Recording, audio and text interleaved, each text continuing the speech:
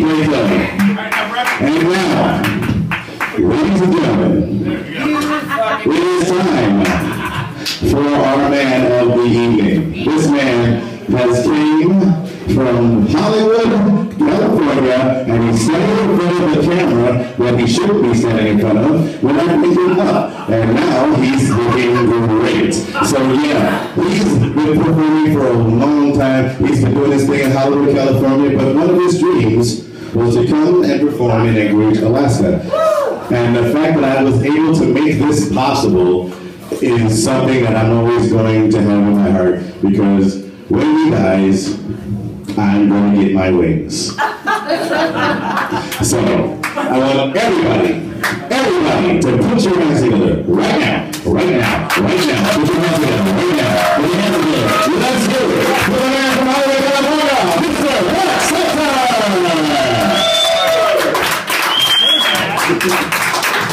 Yes.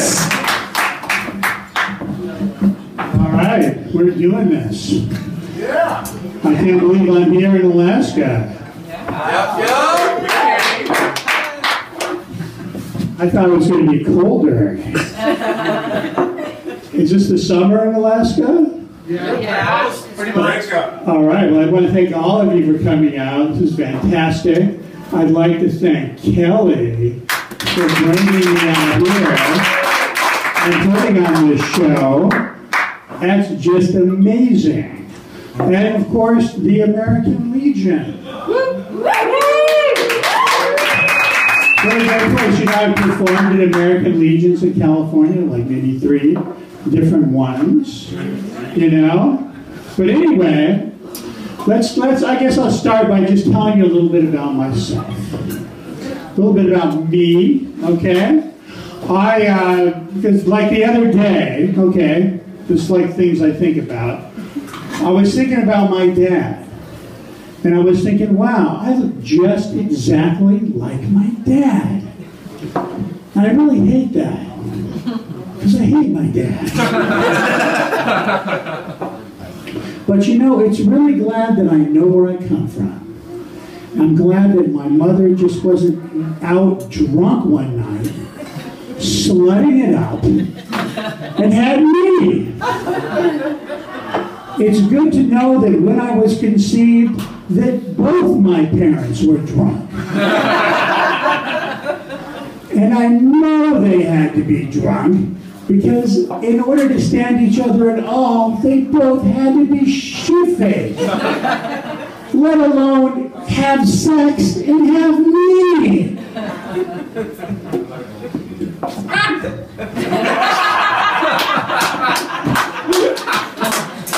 He knows, he relates. You know, when I was in high school, though, I was diagnosed with severe chemical depression. Later on in life, I found out it was actually called 2 alcoholic parents. As you can tell, I come from a very strange family. Now, my brother, he took on my mother's fashion sense.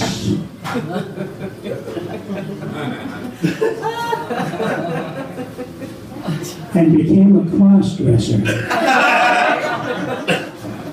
I took on my mother's emotional sense and became a suicidal, alcoholic, lesbian drug addict. They can relate. It's good to know I get so many people in Alaska that can relate to that stuff. You know, kind of an emotional cross-dresser, you know? An emotional drag queen. And because of that, I have something in my life that's kind of disturbing and kind of wonderful. I call it ex-girlfriend rotation. That's when all my girlfriends come back to me, one at a time. Could be a text, could be a call. They could show up at my door with 2 suitcases and their son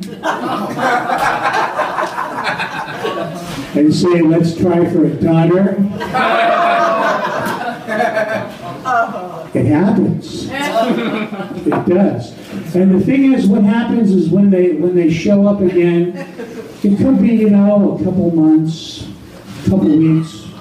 You have a really good time for a while, you know?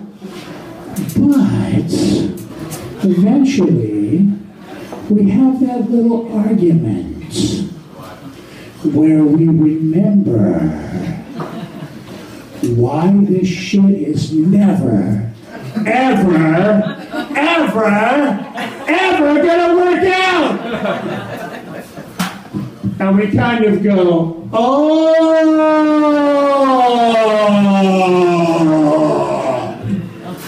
I remember why our love is doomed.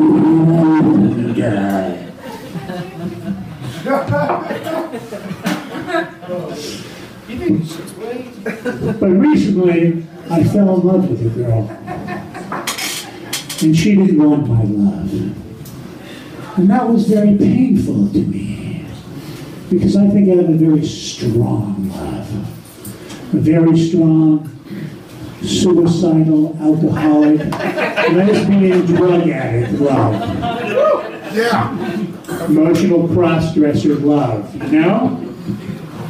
It was very painful to me. And you know, the thing about my parents is I put them down a lot. But you know what? From my parents, I learned about true love. Because true love is when you finally meet someone whose parents fucked them up the same way that your parents fucked you up. Thank you. And then you have matching neuroses.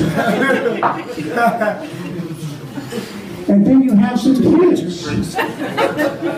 And you fuck up their lives. The same way that dear old mom and dad fucked up your life. Pretty much. Got lots of people in waiting up here in Alaska. That's good. I know I'm at home here in Alaska. And you know, because you always want that. You always want that connection. Because there's nothing worse than two parents arguing over how the hell are we going to fuck up our kids' lives, you know? It's like, you don't even care about fucking up our kids' lives. I'm the one that has to go to the Little League game club and take my pants off and punch the referee. You don't even care. You don't even show up to fuck up our kids' lives. It's me.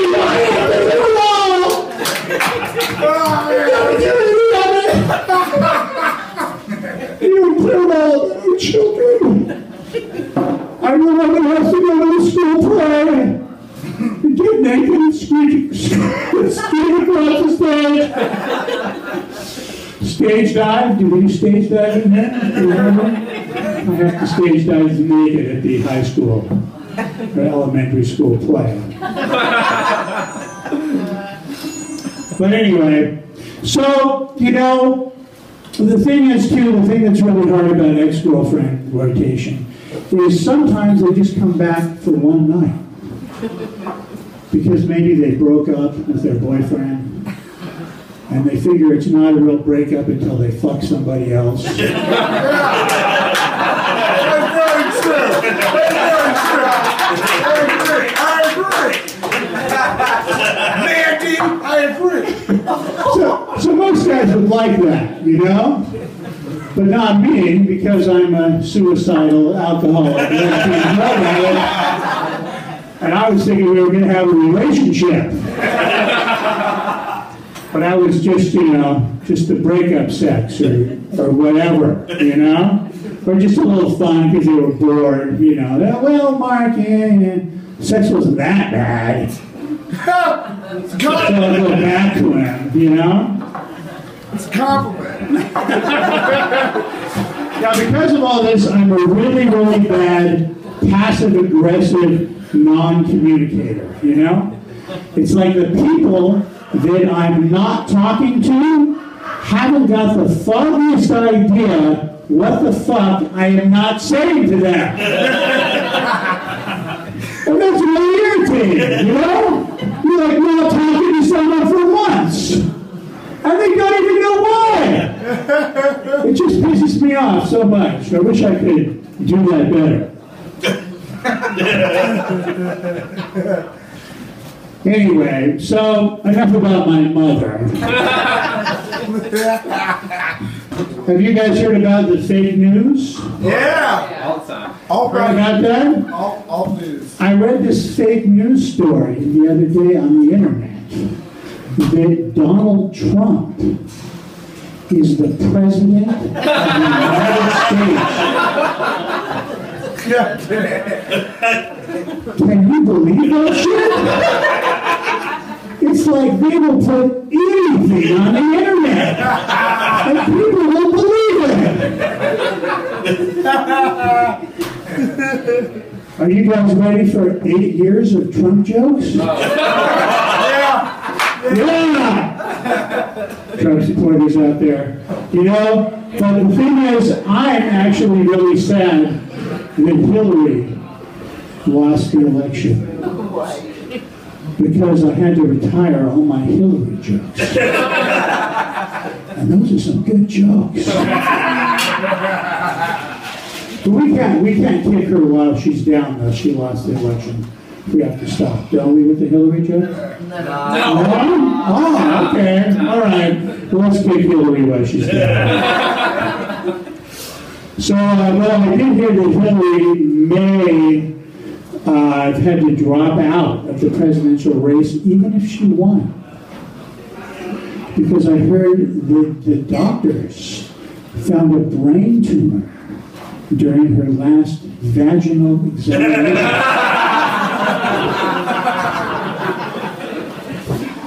I'm sorry, sometimes I'm told that some of my jokes can be offensive to the ladies. I'm really sorry about that. It really does hurt me inside. It's very disappointing to me because I really want my comedy to be offensive to everyone.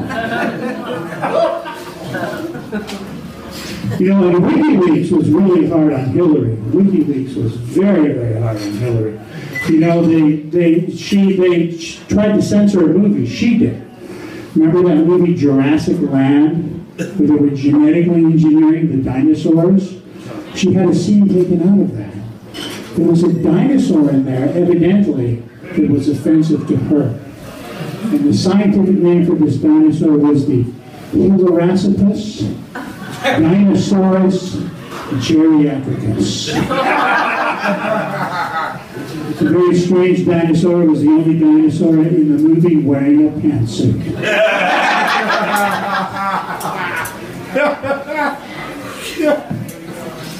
Most dinosaurs mate for life. If this species would chase away its mate, the Dillosaurus, after the children were grown, by brandishing her sharp, sharp teeth, added the sharp teeth she had on her vagina. That's the Hilaracipus Dinosaurus geriatricus vagisaurus. Vagisaurus. So anyway, back to 8 years of Trump jokes. What do you call a prostitute that farts really loud while she's having sex with Donald Trump? Windbag. A trumpet.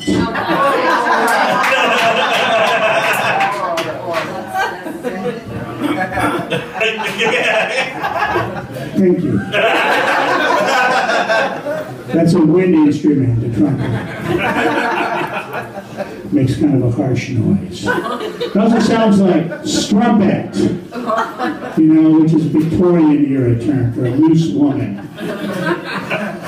Have the footman remove that strumpet from my premises. Sometimes I have to explain my jokes, you know? So anyway, you know, I am worried that Trump is president now, because he says he's finally going to destroy Al-Qaeda and ISIS. In fact, he dropped that big bomb. And that really scares me, because these guys are trying to recruit me online. Because they heard I'm bombing all over town.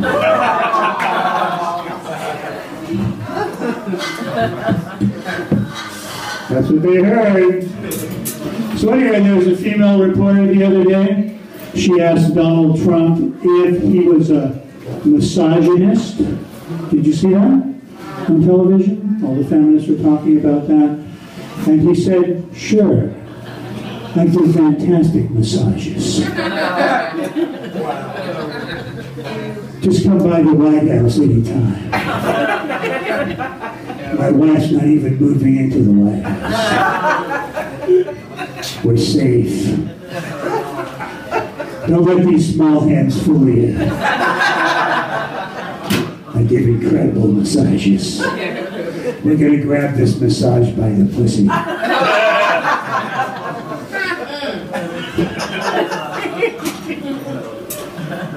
But you know, Donald Trump is going to build a wall. And, you know, I think if he's going to build a wall, I should be like him. I should be a good capitalist. And I should make money off of it. So I decided to open up a store that sells only walls. And I did a lot of research to try to figure out what I should call this store. I'm going to call it Wall Mart, where America shops. But I hear that Donald Trump actually is going to try to make a profit on the wall. There's a little bit of change in it recently. He decided instead of building a wall, he's going to build a really tall, thin hotel along the border. That way when they come crawling across the desert, they finally get to the border, they'll look up and they'll see a big neon sign. They'll say Trump. That way they'll have to pay to stay there, right? And make money off of it. For the people that don't have money, he can hire them to work there. And use the money from the people that paid to pay for the people that are working there. Isn't that beautiful? And then the people on the other side trying to keep out the Mexicans, the militia members, he can charge them money also. So he can make money off of both sides of the border. Wouldn't that be fantastic? That way we can just solve the problem and no one has to pay for it, you know? Just have a little economy along the border and everything's fine. Are you guys going to build a wall to keep the Canadians out? Over there? Yeah? Maybe those Canadians, those goddamn Canadians. Coming over here, causing all those problems. What do Canadians do that's irritating out here? Mayonnaise on fries. Huh? Mix their Canadian on fries.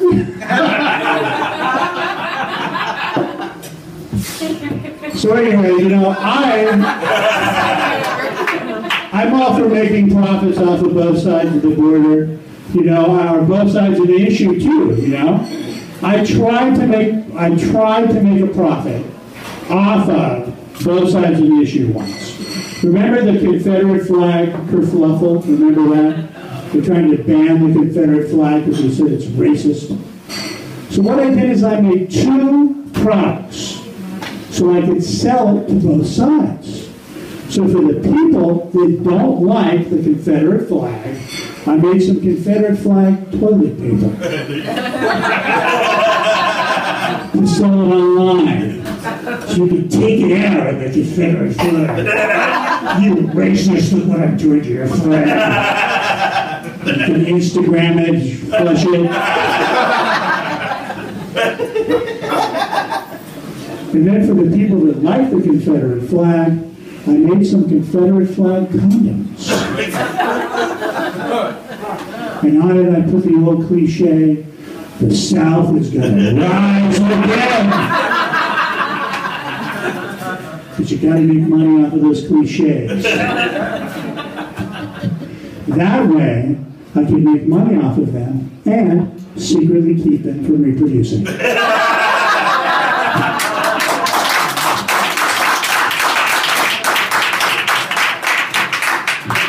You know, libertarians were kind of worried about Trump, that he was going to be causing wars and stuff like that. And he named his first battleship the other day. And their fears were not assuaged at all. And he named it the USS Unconstitutional.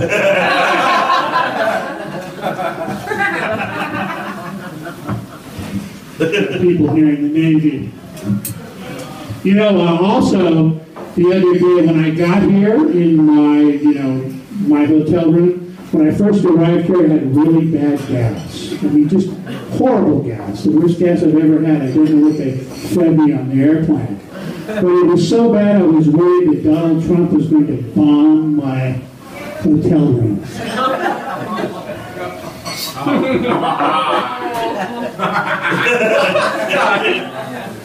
Chemical warfare. We're calling it an airstrike. I guess you'd find out if there was a secondary explosion, if you could actually light your farts. Let's see, do I have any more Trump jokes? Do I have any more? Let's see. Trumpet, wall, gas, oh yeah. Did you guys see the Trump statue? Oh yeah. The naked Trump statue? Sold for $20,000 just before the election. You know, I was looking at it and I was thinking, wow, Hillary probably looks about the same. But with a much bigger dick. Hey, cheers to that, man. Hell yeah. Hillary's big old dick. One more time. Say it one more time. Hey, Hillary's dick. Let's have applause for Hillary's dick. Come on.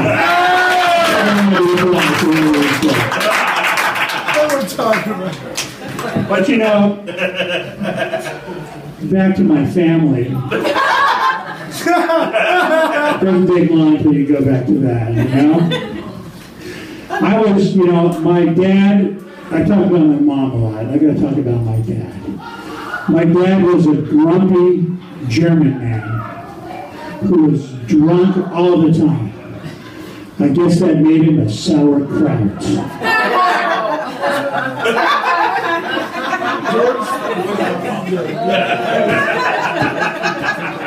I said it. He was a very strange man. He was a very dark man. He used to bury me in the yard, in the dirt. So I grew up big and strong. He was a kindergartner.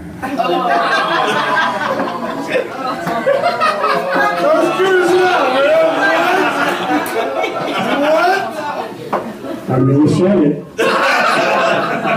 What? Sometimes I get a bigger laugh when I take a rock star pose. When I say the punchline.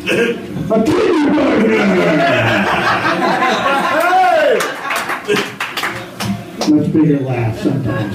I was very confused about my heritage and my genes when I was little, especially because I heard on television that you could tell what you're going to look like by looking in your genes.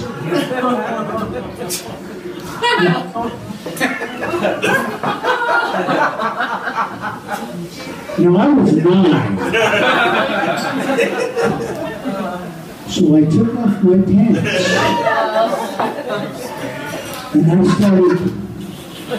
I started looking in my jeans.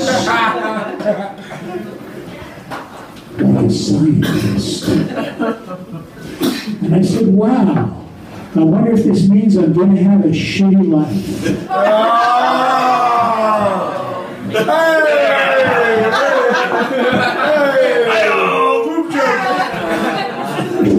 And I did have a shitty life.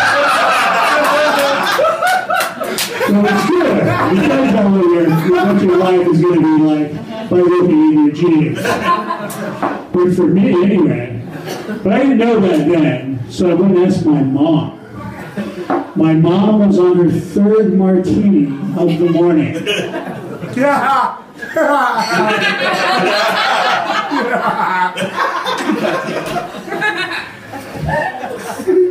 And that's when I found out that I'm half Irish, and half German, and have great genes for alcoholism.